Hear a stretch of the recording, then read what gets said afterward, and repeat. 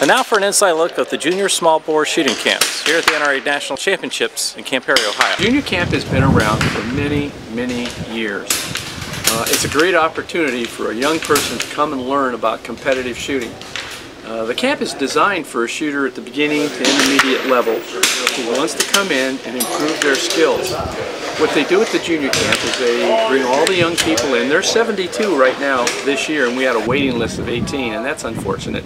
They come in and they put them in a group of 5. There's one coach for every 5 athletes.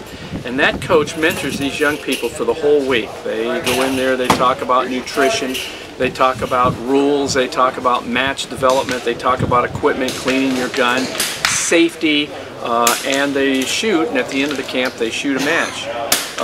It's a wonderful experience, and the camp has had a great opportunity and examples from it. For example, we've had Olympians come out of the camp, we've had national champions, we've had national record holders, and it's just a wonderful place for young people to come, learn about competition, and develop their skills and their skills as people.